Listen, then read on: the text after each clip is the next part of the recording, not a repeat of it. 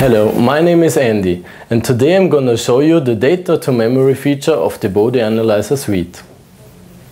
To show you this feature, we have connected the Bode 100 to the quartz filter on our test board and we will measure the S parameter S21. Looking at the Bode Analyzer Suite, we see the red trace showing the S21 of the quartz. We are looking at the first serial and parallel frequency of the quartz. Now, when I touch the quartz filter, we can see that the parallel frequency jumps a little. Now, to see the difference between the previous measurement and the current measurement when touching the quartz, I will store the previous measurement when I release the quartz to the memory by clicking Data to Memory. Now I will touch the quartz again and we see the jump.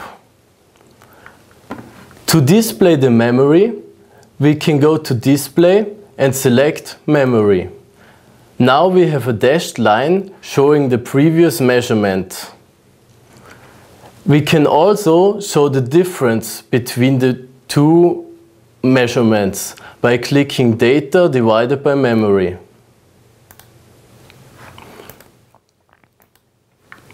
Here we can see the difference. When I release the quartz now, we can see that the difference will be minimized. Touching the quartz again shows the bigger difference. Further on, we can display data and memory. Here we can see the frequency shift between the original measurement without touching the quartz and the measurement by touching the quartz. This was the data to memory feature.